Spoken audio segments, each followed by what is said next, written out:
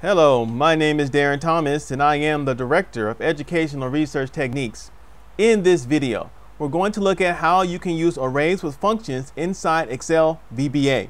So let's go ahead and look at our example. So here you can see we have our array here. I guess you can call it that. It's kind of a range, but we're going to, for our purposes, call it an array.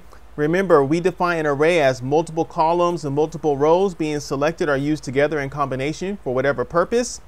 And so here is our array.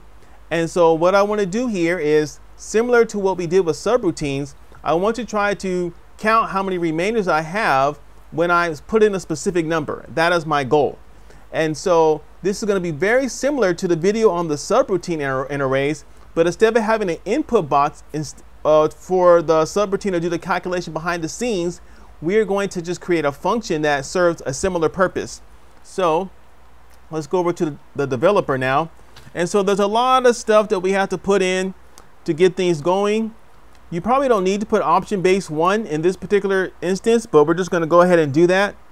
And now we have to put in our function. We're going to call it remainder count. And it's going to take two arguments, if you will, RNG as range. That's what that's going to be. And N as integer. Okay. And then the output of this particular function is going to be an integer as well.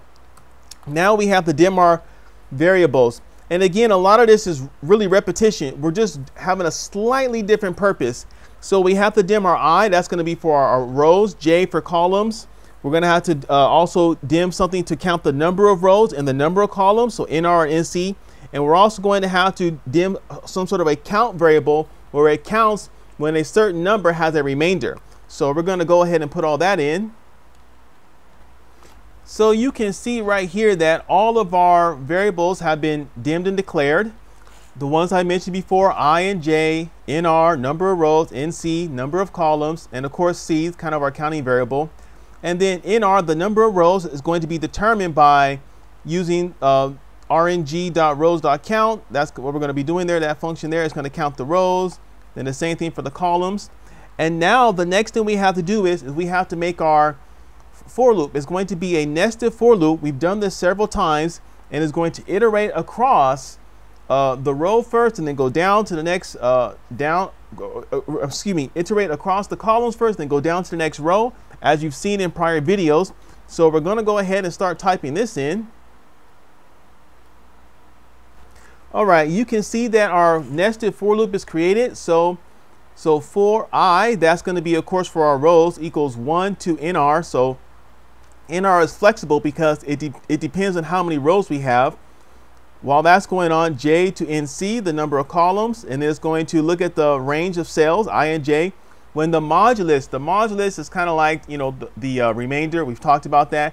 When that is greater than or equal to 1, then we're going to increase our C variable by 1 unit, basically 1. And so then it'll continue to do that.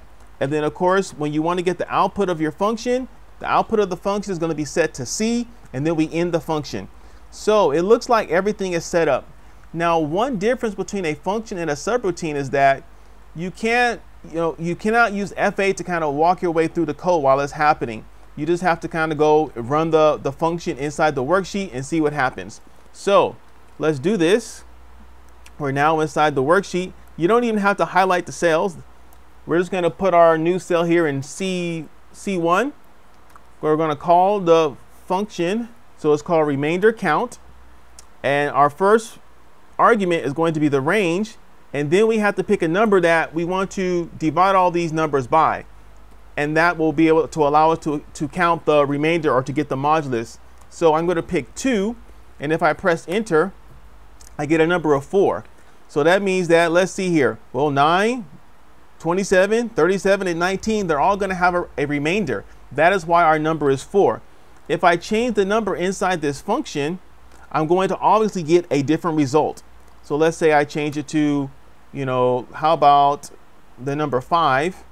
And this time I get a number of 6, because whenever you divide any of these numbers by 5, you always have a remainder. That is why I have a answer of 6 here in terms of how many of these numbers have a remainder when you divide them by 5. So it appears that our function is working appropriately and we have achieved our purpose. So let me see if I can go back and summarize what we talked about and conclude this video. So in this video, we learned how to team up functions with arrays. And our goal in particular was to take a range of data, we also can call this an array, to take an array and determine how many of these numbers, when you divide them, they have a remainder based on whatever number you pick, 2, 3, 4, 5, whatever. And so to do this, you can see the code right here. We had to declare our function first, obviously. Had two arguments, the range, whatever that was going to be, and also in whatever number we wanted to divide the numbers in our array by. And then we had to set up our variable for our rows and our columns, for counting our rows, for counting our columns, and of course for counting how many numbers meet our criteria that when they're divided by our n, whatever we pick, there will be some sort of a remainder. And so after that, you have to have your nested for loop down here at the bottom, where it goes across the columns first and then goes down to the next row. And then the output is going to be whatever C is finally set to. So that's a simple way of doing this. Of course, there's more than one way that we could have achieved what we did here, but this is how we chose to do it in this video. So my name is Darren Thomas. I am the Director of Educational Research Techniques. Thank you for watching, and we will see you in the next video. Take care.